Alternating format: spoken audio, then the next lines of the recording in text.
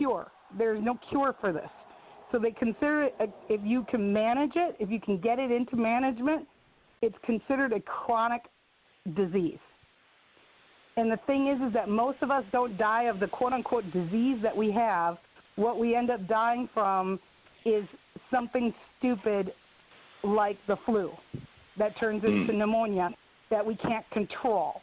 And then for someone like me, if that turns into pneumonia and we're not controlling that, it's really hard to keep the pemphigus vulgaris in control because your body is now stressed out. And all autoimmune diseases are primarily caused by stress, whether that's emotional stress or financial stress or nutritional stress or chemical stress. So like a kid, 2 twins in Australia, one ends up getting pemphigus vulgaris, the other one doesn't. He's 17 years old, and his mom is flipping out. And the only thing that was different was that the one kid took a job during the summer spraying Roundup and didn't wear protective gear. And he chemically stressed out his body, and he got sick with PV. And the other boy doesn't have it at all. He's got the genetic makeup to trip it. You know, if he trips into an immune disease, he'll trip into PV because that's in his blood. But the other kid hasn't tripped it. You know, so it's how we live our lives and how we react to things. You know, and so if you have an extreme autoimmune disease, you have to learn how to respond to things instead of reacting. You have to learn how to say no. So 4 weeks ago, I started that trip, and I will get back to the idea of what I have to look for if I'm looking for in a man. But I started that trip, and 1,560 miles into it, 20 miles outside of the state of Wisconsin, and my niece's wedding that I was actually shooting as a photographer. And as long as I'm saying that, I need to clarify everything with the American Wedding Project. I am not your primary photographer anymore. I'm coming in just as a journalist. So I don't want to interrupt the economic flow of a wedding and take away an economic piece of the puzzle from a local business person. I'm literally coming in just as an observer. I am the aunt that you guys forgot you had, you know. So they don't have to worry about me not being there because I might die. You know what I mean? But anyway, 1,560 miles into this trip, a car comes up behind me, and I hear the honking. So I look in my rearview mirrors, and I see the hands waving out the window, pointing to the right, and they come around me yelling, "Get over, you're on fire." And I'm like, and I heard it, and I was like, okay. and instead of reacting like most people would do, I responded. You know, I pulled my bike over, I put the kickstand down, I got off, I turned it off, I took the keys out, I walked around the back of the bike. Yep, the muffler is on fire. I open the trunk of the bike. I take my wallet, I whip that as far away as I can. I have an extra can of fuel that's and it's in a fireproof thing, but you know, you don't really want to test that, right? So I take that and I whip that as far as I can away from the bike, and I managed to take all of the rest of the stuff out of the trunk that I had in the trunk, and I didn't get burned until I went to take the keys. And I actually tried to dump a bottle of water. I had a bottle of water in the trunk, and I tried to dump that on my gear, thinking maybe I could get my gear off the bike yet, all my camping equipment and stuff. And yeah, that was futile. And I grabbed the keys, which are now like hot, super hot metal. And so I ended up having a couple of burns on my hands. And I didn't know that little pieces of things from the bike had fallen on my boots.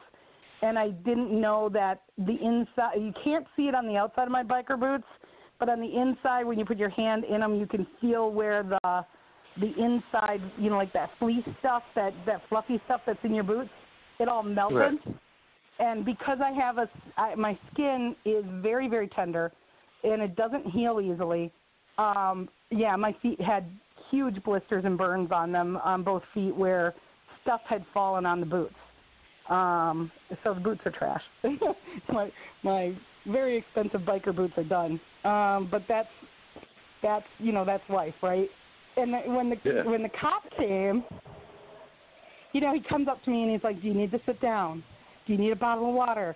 Are you okay?" I'm like, "Yeah, I'm okay." He goes, "You're really calm." And I'm like, what can I do about it? What am I going to do? My bike is burning.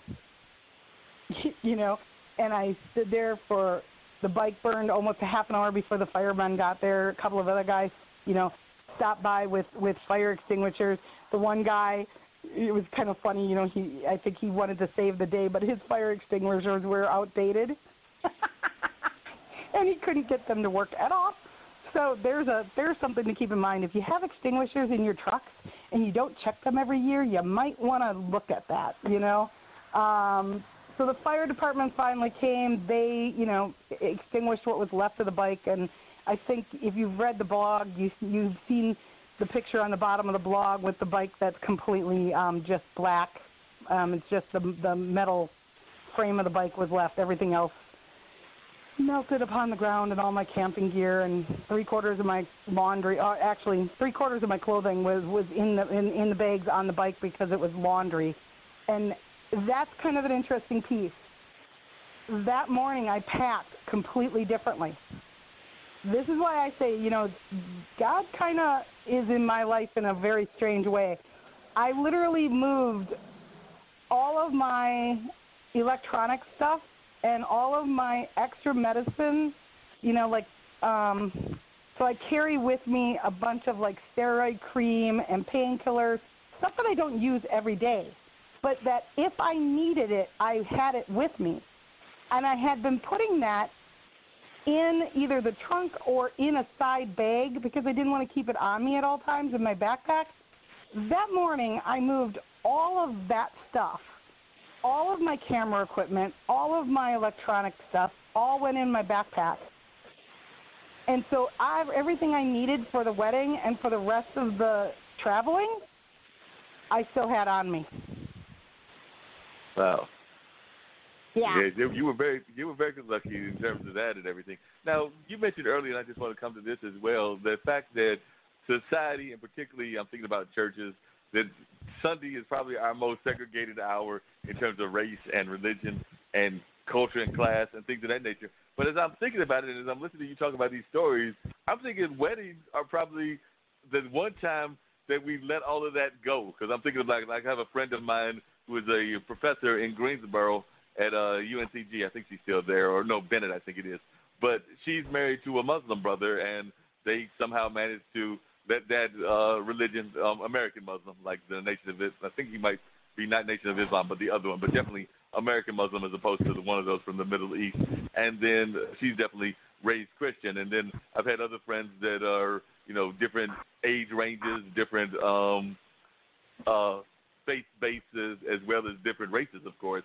And it seems to me that when they have the weddings, that's the one time that things seem to be different. That they don't, that those biases, they have to find a way to work the biases into the wedding ceremony, but they find a way to let it happen and both parties be happy. And then a lot of times they find a way to even live happily ever after. I was wondering if you had some of those kind of projects where you have gone to cross-faith or cross-racial or even across age range kind of weddings, because we do sometimes stereotype our people thinking that younger people or older people shouldn't be getting married if there's like a 10 or 15-year gap or whatever.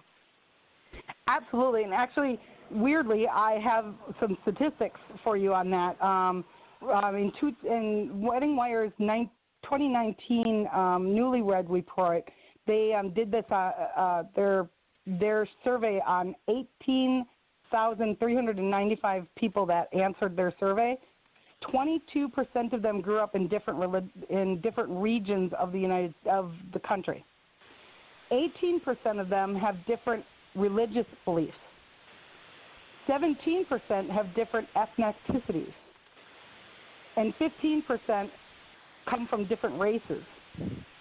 So, that's actually speaking to a lot of what's happening in America right now is that we are cross-culturing, which is really so I bring my medical knowledge back into the thing. One of the things that my research doctor, who is very into genetics, made a comment about very early on is that the reason that the Ashkenazi Jewish population has so many diseases that are uncontrollable is because of the fact that they interbred for so many generations, and they never crossbred outside of their own tribe. And she made a comment that if you want to have healthy children, you should always marry somebody of a completely different cultural background than what you have, because when you mix those two sets of DNA, you get a stronger human being from that than when you stay within the same cultural group. So I thought that was interesting. But yes. Yeah, sorry, I divert very easily. But yes, I've done a number of. I got a phone call at the last minute a number of years ago when I was still shooting full time, and I got a phone call at the last minute saying, "Hey, can you possibly come to Michigan? Or can you?" They were from Michigan and they were getting married in Wisconsin. I was still living in Wisconsin at the time. We're getting married on Thanksgiving Day. Any chance that you'd be willing to shoot our wedding? And it was like the week before Thanksgiving. And I was like, sure. I had no reason not to. I wasn't throwing a Thanksgiving party. So I drove to wherever that was, and it was a small wedding, and it was a cross-cultural wedding. And they did it in a fireman's hall, and they crossed. Not only was it cross-cultural, but it was cross religions also. She was Catholic. He is and she's a white girl, and she married a African American man who is Muslim. And so they did little pieces of the readings from both religions, and then but the dinner itself was all Thanksgiving. You don't get more American than turkey and cranberries, and so it was a really neat little wedding. Sounds like it. I've done Catholic Jewish weddings, obviously not Orthodox Jewish, but Jewish, American Jewish.